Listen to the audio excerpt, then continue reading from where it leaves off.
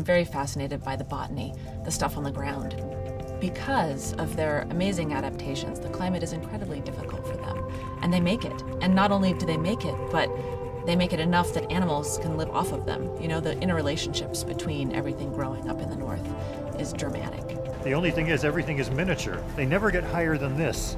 And we have dwarf birch. So you get down on your hands and knees to see these things. But once you do that, they're fabulous. And these plants grow in little matted forms and dome shapes, all to keep in warmth, protect against moisture loss, and protect from getting battered by these winds. A lot of willow species, a lot of saxifrage for some reason or another. Saxifrage is a type of plant family. It's a cushion plant, so it grows in a little mound.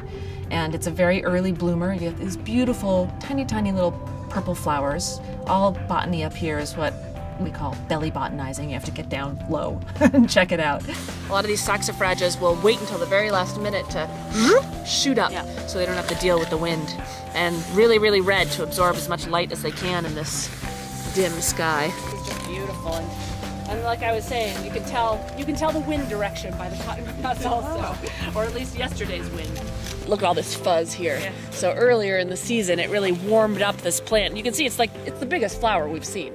You know, there's nothing to compare elsewhere.